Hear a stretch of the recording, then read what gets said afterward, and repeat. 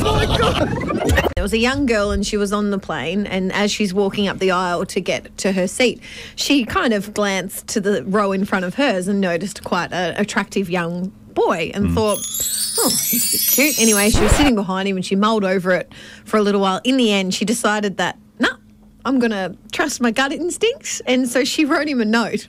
Oh. So the note said, if you're single/interested, text me sometime, with her phone number and a smiley face, and then it had love Natalie. Anyway, but a lot of people commented saying, oh my God, did you do that at the beginning of the flight?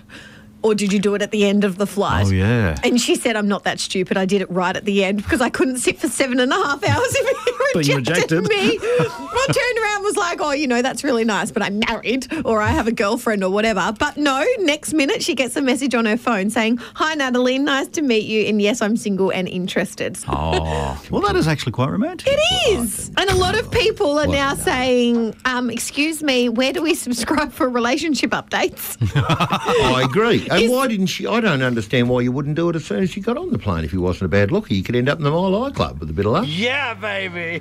Yeah.